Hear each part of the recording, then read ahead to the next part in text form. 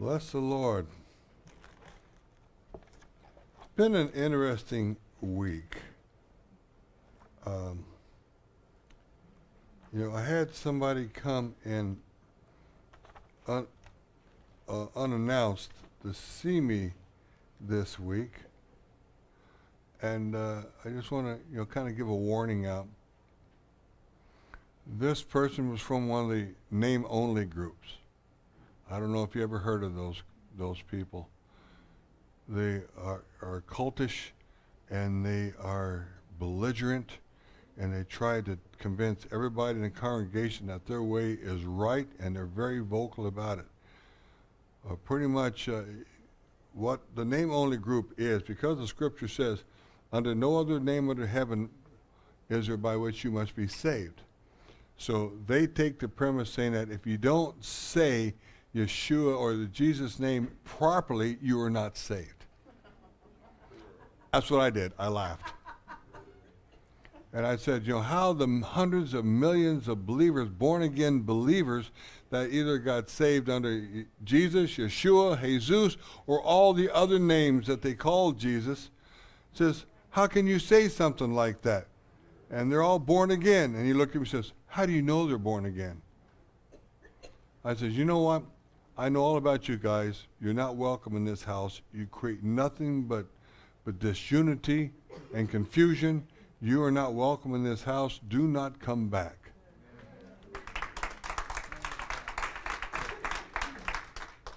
And Judy was in the front office. She could hear my hackles getting up. And I just righteous indignation for somebody coming. The first thing he did, Judy told me later when he came in the door, started condemning our banner because we didn't have the right way to spell God on that banner. When God is known by so many things, when Moses says, what is your name? He said, what? I am. So which name do you use for the Lord? They're all his name. If it's in the Bible, they're all part of him. It represents him in many, many different ways.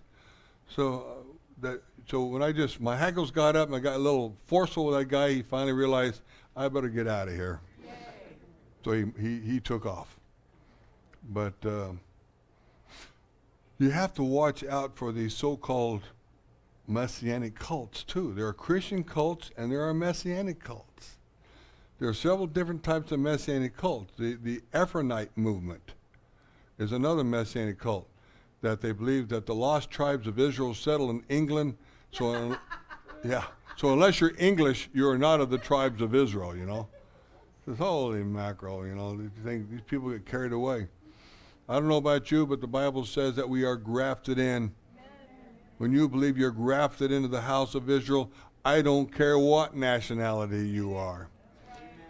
But everybody wants to believe that they are the only ones, And that's why Yeshua said, I have many more sheep that are not of this house. He said that. So because we are part of those other sheep that were not of that house. And so for people to zero in on stuff like that, you got the Black Hebrew movement that swear up and down they are the only ones, as well as all these Christian cults. There's a lot of Christian cults out there too. Just because they call themselves Christian doesn't make it right.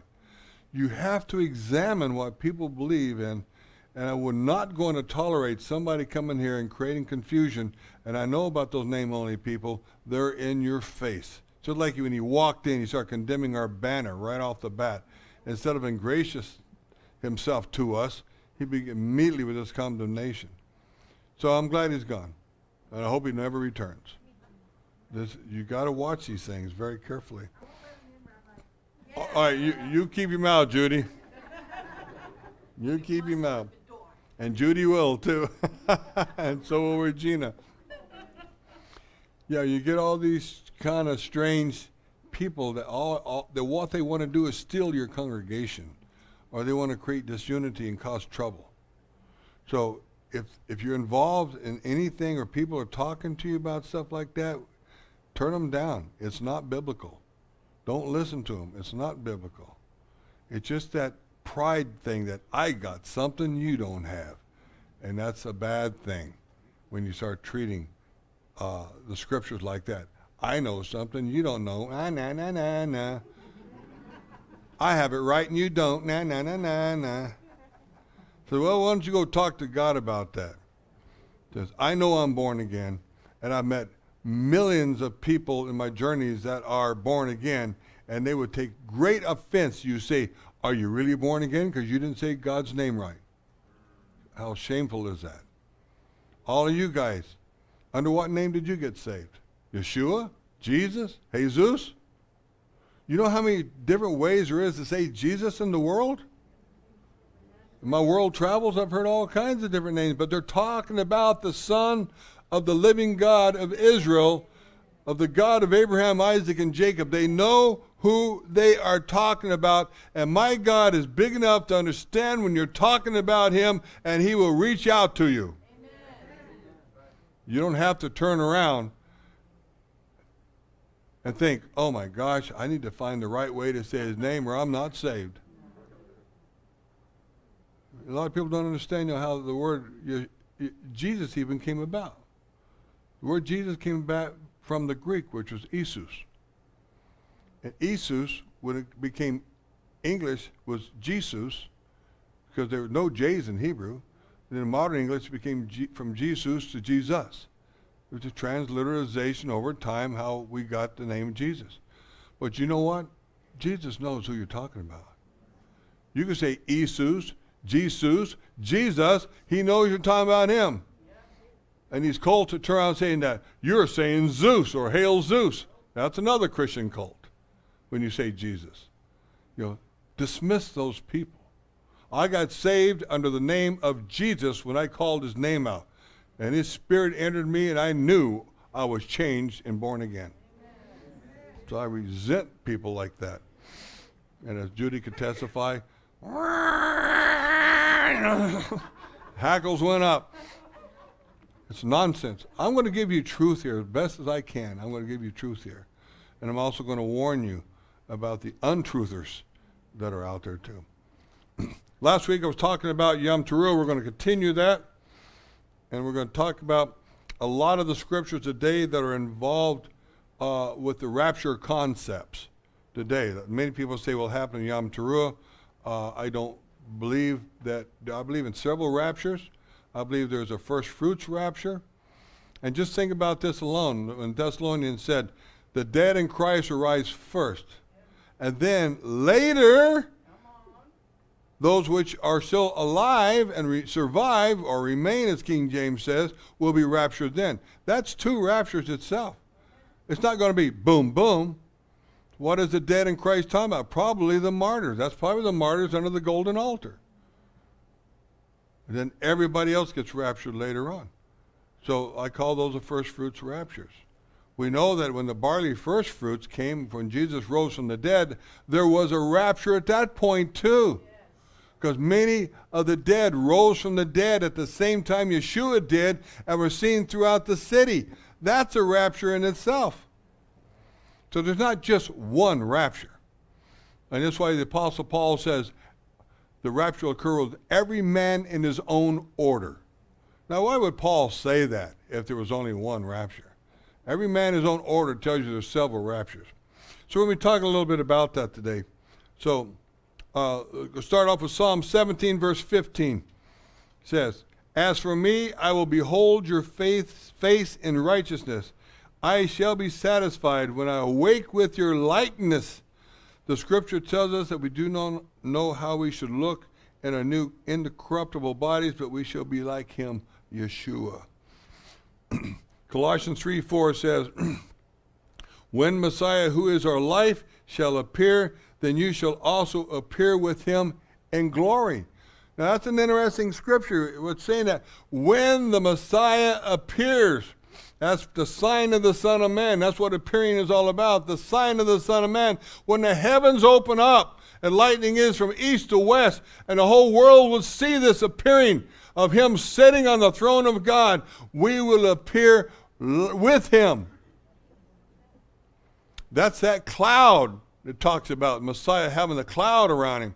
It's all of the believers. Now, why are you going to look like a cloud? Because you will be getting your new resurrected bodies and your garments of light, and you will shine around him, will gather around him. So it says, we will appear with him in glory. 1 John 3:2 says, Beloved, now are we the sons of God, and it does not yet appear what we shall be. But we know that when he shall appear, we shall be like him, and we shall see him as he is. So there's several scriptures right there indicating, what are we going to look like? We're going to look like him. Maybe not in the same glory, but we're going to look like him. You know, Revelation tells you what he looked like when he appeared to John. You know, the booming voice and the garments of light, thighs of brass. Just quite scary, actually. When Yeshua was the Lamb of God on the earth, he was very humble, and people came to him. Yeshua today is different. When he received his glory in heaven, he can be actually terrifying when he appears. It's not going to be the Lamb, but Yeshua will show himself however he wants to show himself. So individually, people may get a glimpse of Yeshua every now and then as a kind shepherd, a Lamb of God, but his actual form is God. The Bible says Yeshua created all things. He's God. It's terrifying. What it says, what a terrible thing to fall in the hands of an angry God.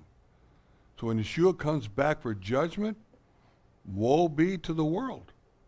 He's not coming back as the Lamb of God. When he leaves that throne room, he's coming back for judgment. Today, he takes on the role of the Lamb of God, because he's at the right hand of the Father, atoning for everybody. But there's coming a day, and you can see this in Revelation chapter 11, verse 18, when all power, authority, and glory is given to the Son, and he sits on the throne of God. Now that rapture's over, because it also says, now is the time for rewards for the saints, the prophets, and those that fear his name. That is the bema seat of the Messiah. That's when we receive our garments of light, our crowns, our thrones, and all those things. Because he sits on the throne, he has all authority to do that.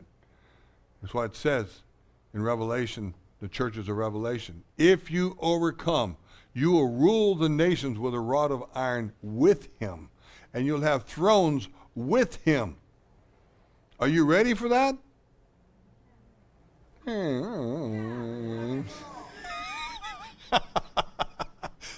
Are you ready for that? Yes. All right.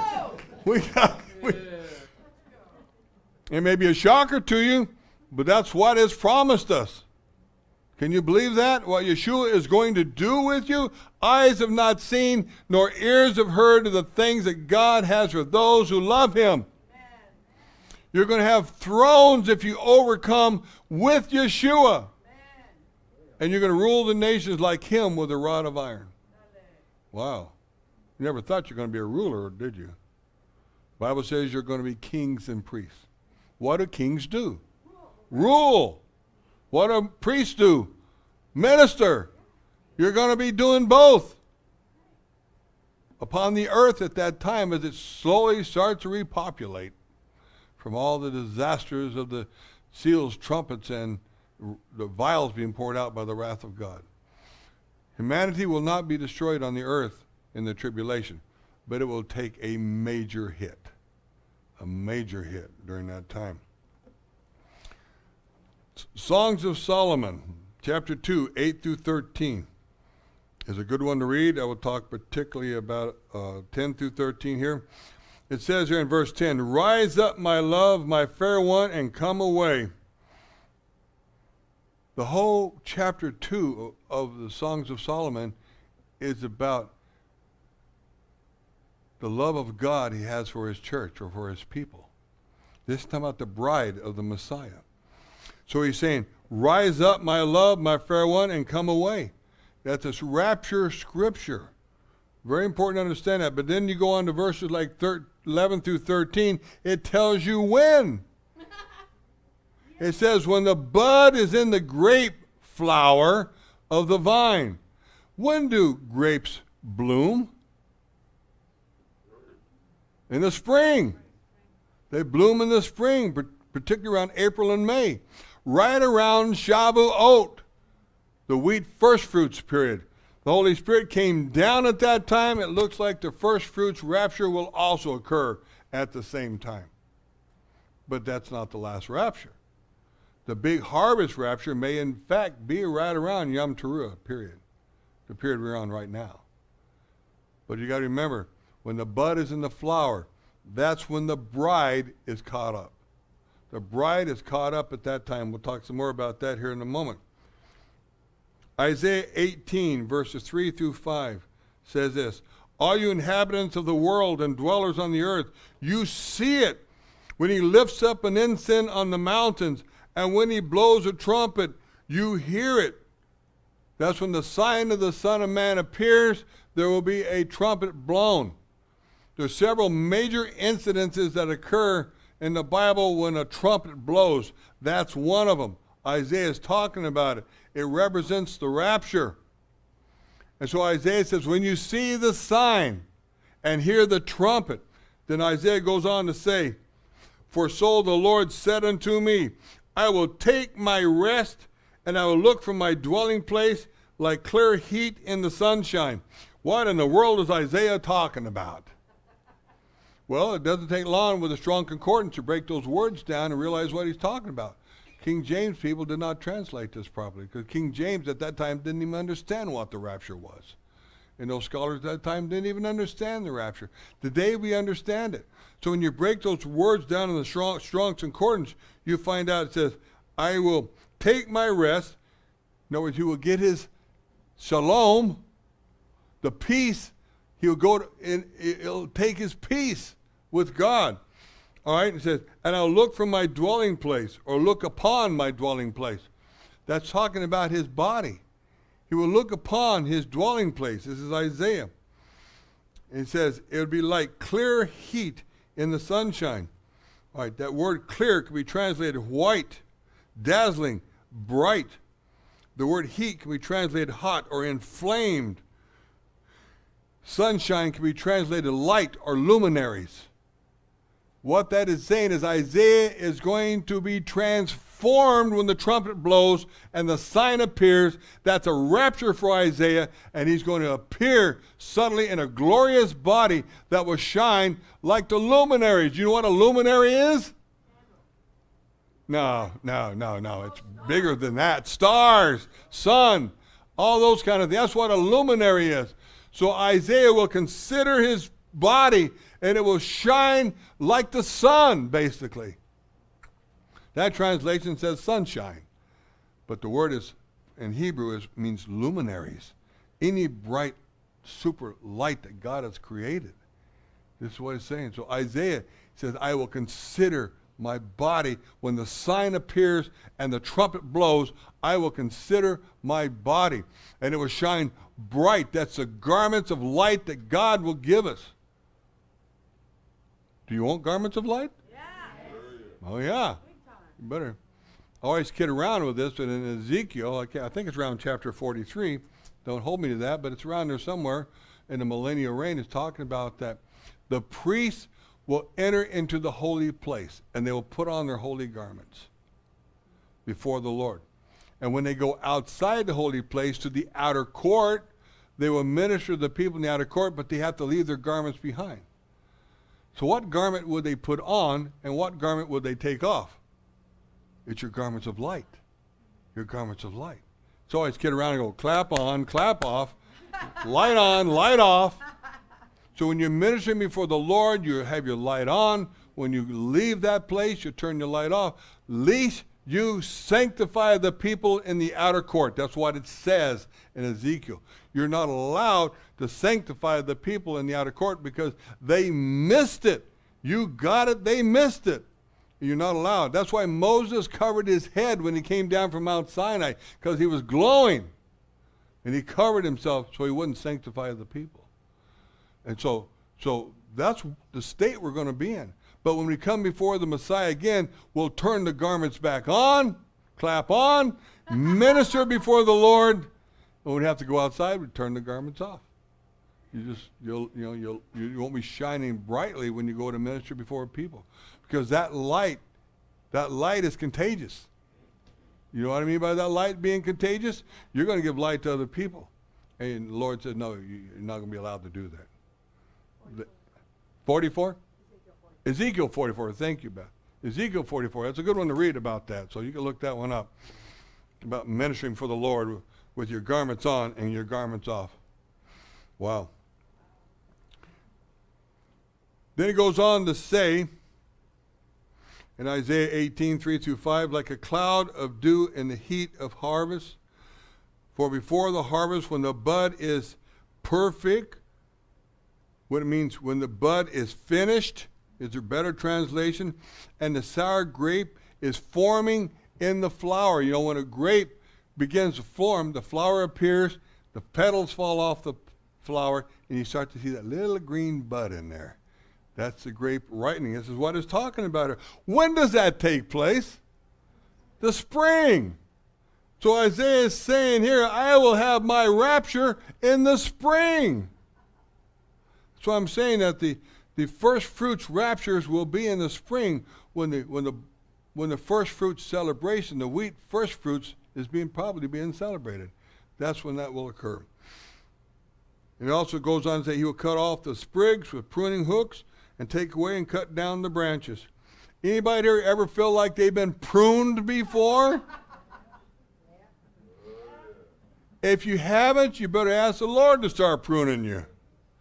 Well, I don't want to feel that. You better want to feel that. You want to be the perfect plant for the Lord. Get the dead branches off. And what happens when you prune a plant? It grows better. It's more beautiful. It produces more fruit. So the whole idea about pruning a tree or a plant like a grapevine is to produce more fruit. So if you are being pruned and having branches cut off in your life, it is for the goodness of God to you, so you become more fruitful. So don't complain when things don't go your way. The Lord just could be pruning. Amen? And we need to be pruned. Every one of us needs to be pruned. There's things in our lives that he's probably not pleased with. Let him prune it and accept it when you start getting pruned. Sure, you could talk to him. Say, what's going on, Lord? I don't like this, Lord. This hurts, Lord. What are you doing, Lord? And maybe he'll tell you why he's pruning. It's very important to let the Lord prune you. That's how you become more productive. More productive. You know, when we lead a life without any problems, you become spoiled. You don't want to be spoiled in the eyes of the Lord. You want to be productive. And you want to produce as much fruit as possible. What that fruit is, of course, is just the fruit in the ways of the Lord, the fruit in obedience to the Lord. Let him prune you. You may be hurting. You may be having problems. Let him prune you and accept what he's doing and love him and serve him, and you could be a magnificent fruit-bearing plant. But the more you complain and cry about it and mad at God about, there could be a chance in your life he just might cut the whole bush down. You don't want that. So when you're being persecuted, the Bible says in Acts, through much tribulation you enter the kingdom of God. So much suffering and persecution, you enter the kingdom of God. That's what that word tribulation means. So don't count it as something you want to avoid. Count it all as joy. That's what Yeshua said. If you're being persecuted for righteousness' sake, count it all as joy. That's what he said. He said, Lord, man, I'm getting it from all sides. I'm getting hammered. I'm getting beat up here. And this is happening. This is happening. I don't feel much like joy. He ain't asking you what you feel like. He says, count it all as joy. Blessed are those who are persecuted for righteousness' sake, for theirs is the kingdom of heaven. That's different from what the world says. There was a time in my life where there all kinds of things were going crazy in my life.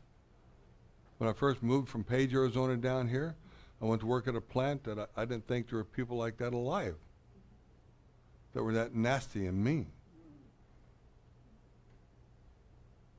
It was unbelievable, the troubles I went through. And they were trying everything they can to run me off. The Mormons hated me. They thought the promotion should have been theirs. I went through all this kind of persecution. But you know what? I counted all as joy. Right.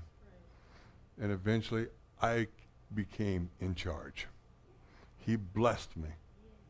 He blessed me because I counted all as joy. I continued serving him, and I put up with it. But when I became boss, there were consequences. Yes. And I got rid of several people because they were causing so much disunity and hatred. When I became boss, they were gone, just like that. So the Lord blessed me and gave me the authority and the power to correct the situation. But I didn't blame God. I don't go, why me, Lord? Why me? Why does it have to be me? And I can guarantee you asked the Lord that and you were listening very carefully, you go, why not you? Right? That's right. Why not you? Why not? So be careful about jumping all over God and complaining about your situation. Why not you? God wants to bless, but he also tells you, you follow my word and be obedient to me, you're going to be blessed. You go against my word, then curses are going to come upon you. So stop going against him. Be obedient to him. And your situation will change over time. It may not change right away, but it will change because he's waiting to see your heart. How good is your heart? You say, well, I repent, Lord, I want to change. And the Lord says, okay, I'm going to give you a space of time to prove it. And you got to do that. I know an individual one time, when I told him that he said, all right, I'll do that. 3 weeks later, he changed to the worse. I said, I thought you were going to change. I did. I waited 2 weeks and nothing happened.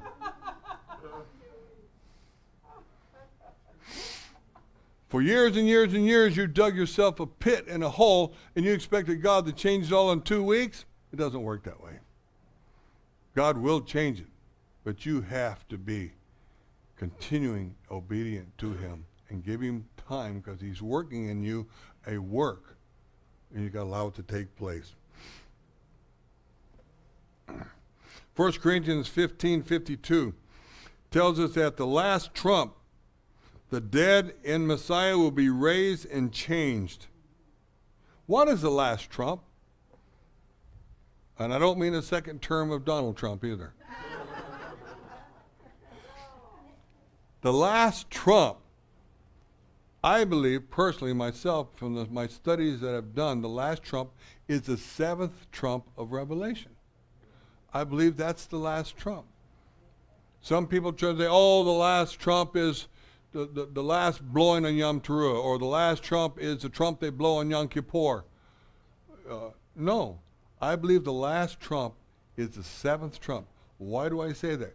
Again, right back to Revelation chapter 11, that whole chapter. The seventh trump, the last of the seven trumps, blow. And when it blows, the two witnesses are resurrected and raptured. That's right. And now all authority becomes Yeshua. He sits on the throne of God. And now is a time for rewards for the saints. That all happens at the seventh trump. You cannot give rewards to all the saints unless they've been raptured. So to me, that's the last trump. But if you have a difference of opinion, I'll be glad to hear it. I'll be glad to hear it. But the last trump. So I think Paul's right when we talk about the last trump. It is the seventh trump of Revelation. Psalms 27, verses 5 through 6. For in the time of trouble he shall hide me in his pavilion. In the secret place of his tabernacle he shall hide me. He shall set me high upon a rock. For in the time of trouble the Lord will hide us. How does the Lord hide us? By the rapture. He hides us by the rapture. He takes us up. Verse 6 of Psalm 27 says, and now my head shall be lifted above my enemies all around me.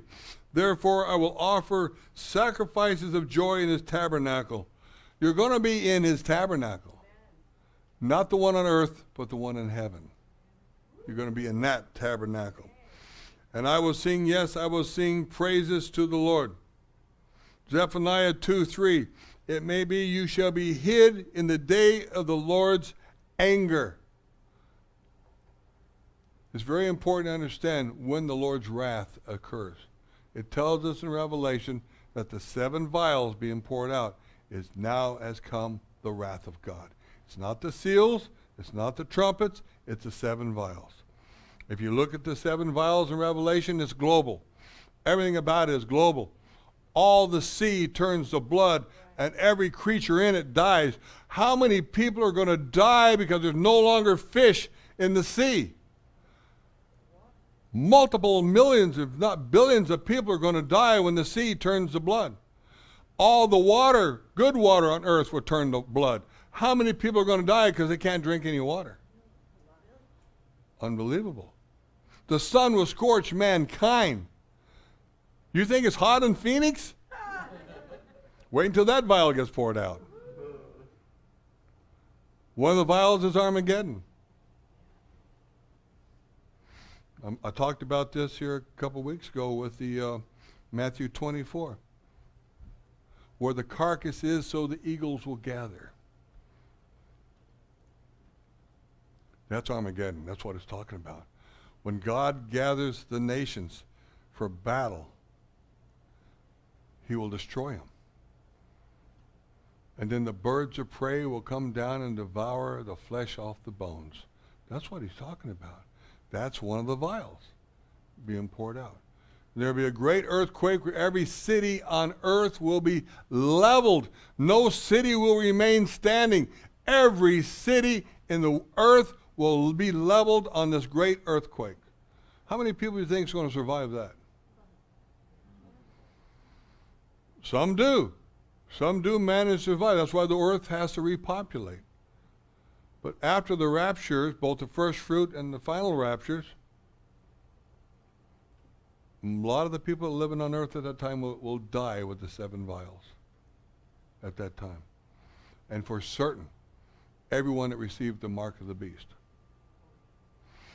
Matter of fact, that's one of the vials poured out. It says, grievous sores come upon all those that have the mark of the beast. That's part of the 7 vials, judgment. Hard times are coming. What triggers all that? We don't know for sure what triggers it. But all I know is when the sign of the Son of Man appears, we hear that trumpet call. It's a blessing for those who believe. It's going to be a curse for those that remain. You don't want to be here. That's why you want to tell people about Yeshua. That's why you want to tell people about Jesus. If you love people and you care about people, don't let them go to their death in that kind of situation. Tell them they got to get their life right with God because things are getting ready to happen. And when Yeshua leaves that throne to come down, grace and mercy is over with. Grace and mercy only exists today because he's at the right hand of the Father at the mercy seat. Once he becomes sitting on that throne and he leaves there to come to the earth, grace and mercy is over. You can't say, oh, I see that now. Okay, I believe now. Too late. Too late. Judgment's coming now. This is what you see the same example of the prophets in the Bible. God warned Israel and Judah several times, stop, stop, stop, or else. And finally God says, I've had it. I'm sending Babylon and the Assyrians on you. And all the people cried and moaned at that time. Did God stop them? No. Once he unleashed them, they came. And that's what's going to happen in the last days. You're not going to be able to look up and say, oh, I believe now. Too late. Oh, man. Wake up, world. Wake up, world. Isaiah 52, 1 through 2. Awake, awake, put on your strength, O Zion. Put on your beautiful garments, O Jerusalem, the holy city. For the uncircumcised and the unclean shall no longer come to you. Shake yourself from the dust. Arise, sit down, O Jerusalem. Loose yourself from the bonds of your neck, O captive daughter of Zion. Let's look at that a little closer. Awake. We sing that song. Awake. That's a term of the rapture. That's what that means. Awake. Put on your glorious garments, your beautiful garments. That's your garments of light you're going to receive. Shake yourself from the dust. When you die, your spirit immediately goes to be with the Messiah. Goes to be with the Messiah. But you don't have your physical body yet. The rapture is to give you a physical body. And to be a body like Yeshua. Now, what did Yeshua do when he rose from the dead? You know, he went wherever he wanted to, real easy. He walked through walls. He ate and drank with the disciples in his physical body. He could be touched. Thomas touched him. That's the way we're going to be in the resurrection. You're going to get a spiritual, physical body that allows you to do about anything you want to do, and you can be touched. That is the resurrected body we're going to go.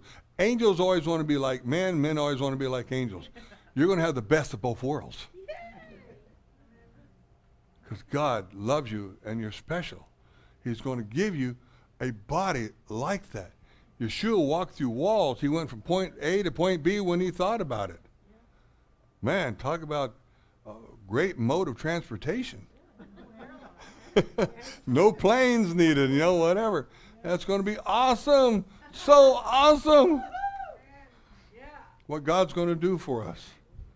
Right? So, when it says awake, it's talking about not your spirit. It's talking about receiving your physical body that Yeshua has. And like I read earlier, what will we look like? We will look like him. We'll appear like him. Many people who have died, went to heaven, and were sent back again, all said the same kind of thing, that all the people up there, even in their spirit, look to be the same age. You're not going to have the same body. So don't worry about, being cremated. Don't worry about, having your ashes scattered, from everywhere. You're not getting that body back. God's not going to suddenly start collecting all the DNA out there and give you your body back. Think about it. How many people were burned up and wind scattered their ashes? How many people eaten by fish or burned up, whatever? You're not getting the same body back. I remember one time I said that you're not getting the body back that you got now. Who in here would like to have their same body? No. And some little 14-year-old girl was sitting over and goes, I do. Oh, that was great. But you're not going to have the same body. You're going to appear like the Messiah. And it may be a shock to you, too. There's no marriages in heaven. No marriages. When you get married, it's not for all eternity. That is a Mormon doctrine. That is not true. Not true at all. You will be the bride of the Messiah. There are no marriages in heaven and no children being produced in heaven, unlike the Mormon doctrine that teaches that they still are. You still will have sex in heaven. That's crazy. Craziness.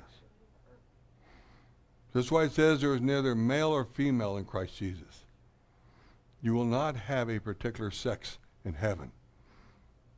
If there is, we don't know the name of it yet. But I don't think there is.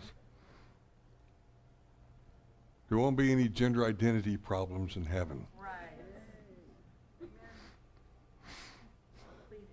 There are no marriages in heaven. I mean, Yeshua talked about this a lot. There is no marriages in heaven. He talked about that. Even when the rabbis the Pharisee tried to trick him about some guy marrying this one woman, he dies, and his brother marries her, and then he dies, the next brother marries her, and all that. And he goes, whose husband will she be in heaven? What did Yeshua say? There is no marriages in heaven. That's not a problem. It's nothing to even think about or talk about. But today I also have Christian cults that believe there are. Not biblical. Not biblical at all. So we have to remember those things. And we will not be married in heaven except to the Messiah himself. Daniel 12:2 says, and many that sleep in the dust of the earth shall awake. Yeah. That is, again, just talking about you putting on a physical body. Back to Isaiah 52, one part I left off there in verses 1 and 2. It says, O captive daughter of Zion. That word captive, you look it up in Hebrew, it means captive, it means prisoner, but it also means taken away. The daughter of Zion that is taken away. You're the one that's going to awake and put on a new garments upon yourself, a new body. An incorruptible body, as Paul talked about. This body is corruptible. It bleeds. It dies. It gets sick. It has problems. The new incorruptible body is an eternal body. Wow. Man. Isaiah 26:19-21. And this is Isaiah speaking to the Lord. Your dead men shall live. Together with my dead body they shall arise. Awake and sing, you who dwell in the dust, for your dew is as the dew of herbs. And there's that mistranslation again about herbs. The word herbs in Hebrew means luminaries. Why did King James write herbs? It doesn't mean herbs. It means luminaries. For your dew, your mist, your light is as the luminaries, is what it's saying. And the earth shall cast out the dead. Wow. You're going to shine. That's what it's talking about. You're going to get your garments of light. There's so many scriptures about your garments of light. This again is about the rapture, about believers rising into incorruptible bodies. The dew of herbs is better translated as a mist of shining like the luminaries. This would be like a cloud of brilliant light. It has nothing to do with herbs and dew. This would be our covering of light as the Lord gives us. This is why when it says when the Lord actually physically come back, he'll come back in the clouds because we've got him surrounded. Recently I was talking to an individual who was doing some heavy studies on that, and he said, did you know it is a rabbinical idiom that when the Lord says he'll be coming covered with the clouds, that is the Lord himself, Yahweh? So when the Lord says, I'll be coming back in the clouds, it's actually saying and telling the rabbis, I am God, because I will be covered with the clouds. But to better understand, we understand today the clouds is going to be us. We're coming back with him. We just read a scripture about we will come back with him. We'll come back with him to help execute judgment upon the earth. I hope you're ready for that. Wow. Continue Isaiah 26, verse 20 says, come, my people, enter your chambers. That word chambers is the wedding bed chambers. Wow. But there won't be any sex there. That's not what we're talking about. God has got a place prepared for you, the dwelling place of his bride. And that's why they call it bed chambers. Goes on to say, Isaiah, shut your doors behind you. What happened to the parable of 10 virgins? When the 5 went in, what happened? The door was shut. The same concept. The door was shut. Hide yourself, as it were, for a little moment. So the Lord is going to put us in these bed chambers. We're going to have the wedding feast of the Lord. He's going to hide us while he is pouring out his vials upon the earth till his indignation is over. So while we're having a wedding feast of the Lord, earth is under great persecution and tribulation. Aren't you glad? You know, the seals and the trumpets were going to be here. We've never been promised to escape the wrath of men and angels. We've only been promised to escape the wrath of God. So in seals and trumpets, there's all kinds of terrible things going on, and we will face persecution during those periods of time, but we will not face the actual wrath of God that be poured out upon the earth. So if you've been taught in the past about the raptures where you don't even stub a toe, you better rethink that, because then God owes an apology to an awful lot of martyrs that have already died around the world. You've not been promised to escape that. You've just been promised to escape the wrath of God when he pours it out on the earth. These days are coming. We count it all as joy. Rabbi, you sound weird. When I should count it all as joy because I'm suffering. I'm not saying you sit there and have to laugh about it and smile about it. Oh yeah, hit me again, that was great. That's not what I'm talking about. In the heart, in your heart, count it all as joy.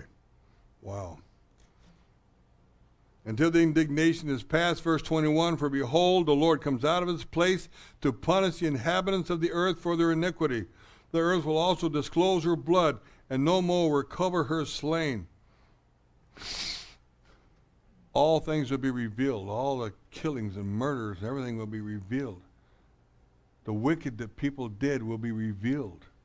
They're not going to be able to hide from it.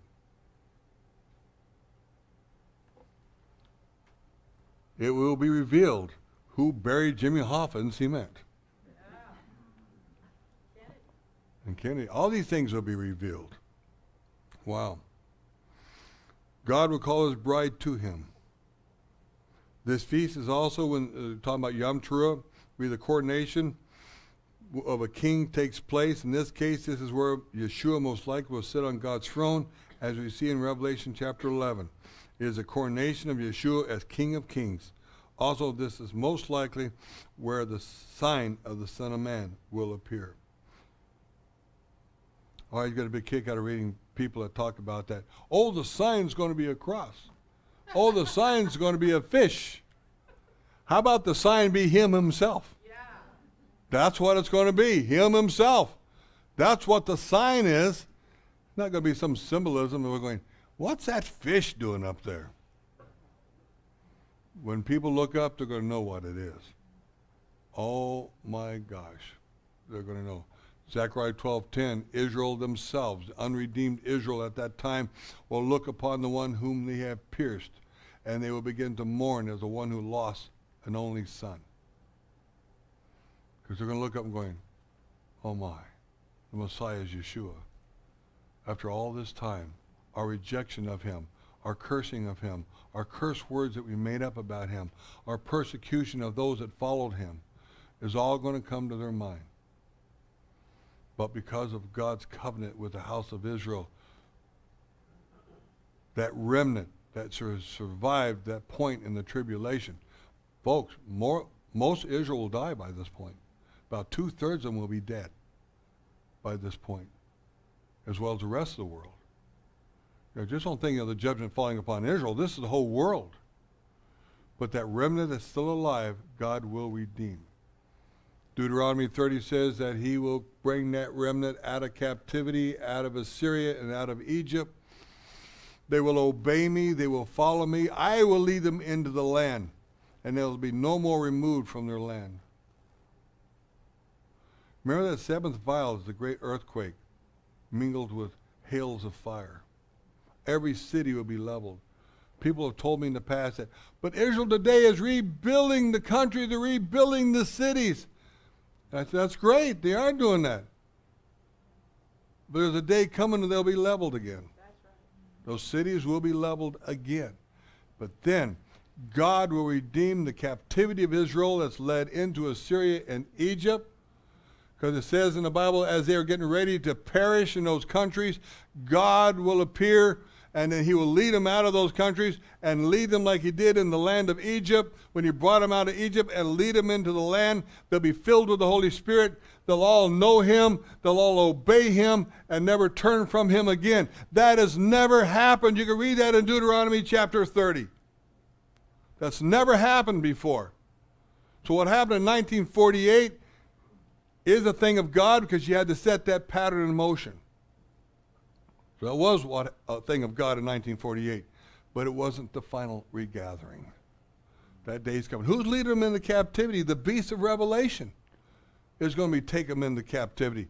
When he sweeps them all across the world, particularly the land of Israel, he's coming down to proclaim himself God in the temple, which tells you the temple has to be built. And he will lead Israel into captivity at that point and decimate the land. And I don't know at what point God will say enough, but somewhere in there he'll say enough. The sign will appear. The sign is also a sign to release the captives in the land of Assyria and Egypt. It's also a sign for the rapture also. So when that sign appears, a lot of stuff is going to happen. Has that sign appeared yet? No. No. You know, I don't know how long the sign's going to be there. I don't know, you know, if the sign appears for a week or a month. I don't know where in there all this stuff will happening, but it'll be one thing right after another when it does. But folks, don't wait for the sign to appear to make a decision. Because it very well could be that as soon as that sign appears, the rapture occurs, and everybody else on this earth will perish. Or most everybody on this earth will perish at that time. Right? Gotta believe. Gotta believe today and follow the day. Hallelujah. Hallelujah. You never thought there was so much stuff about Yom Teruah, did you? Whoa.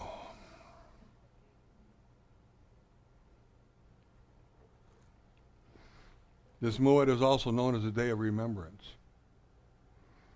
Yom Teruah is also known as the Day of Remembrance. Why is it called that?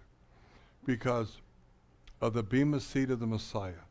When you get raptured, you will answer for everything you've ever did. 2 Corinthians 5, 9 through 11 says, wherefore we labor that, whether present or absent, we may be accepted of him. For we must all appear before the judgment seat of the Messiah, that everyone may receive the things done in his body according to that which he has done, whether it be good or bad. Knowing therefore the terror of the Lord, we persuade men, but we are made manifest unto God, and our trusts also are made manifest, which means made known, in your conscience. So, the judgment seat, the Bema seat of the Messiah, this is not a judgment unto condemnation and destruction. This is a judgment of rewards and positions in the kingdom. Everything you ever said or did has been logged. Everything. Yeah, I agree with Stu. Ooh. Ouch. And it's all going to be revealed. You're going to stand before the throne of God because Yeshua is now sitting on that throne.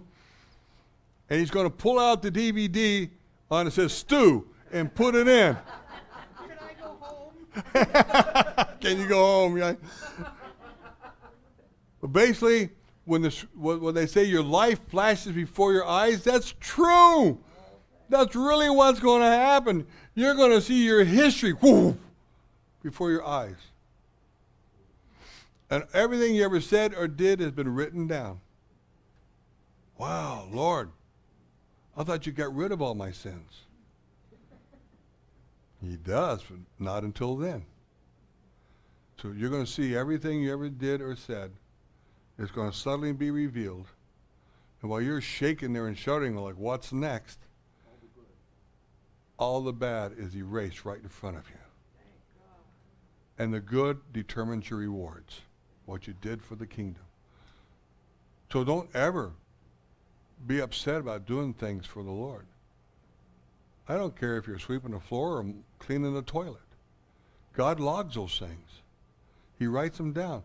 So that's why the Bible says do everything with joy. Amen. He doesn't forget what you do. Oh, that's beneath me. I can't clean a toilet. Well, I'm sorry that you feel that way. Hand me a brush. I'll do it. Everything you do for the Lord is recorded. But when you complain, out comes a big spiritual eraser. And it's written off your book of works. You don't want that. You want to increase your books of works for the rewards in the kingdom and position in the kingdom. That's important, the things that we do for God. That's why Yeshua says, anybody who gives a glass of water to one of my disciples in no way will lose that reward. Just a glass of water to a thirsty disciple. It's logged, and there's reward for that. But if you complain, it gets canceled out. Do everything with joy before the Lord. Amen.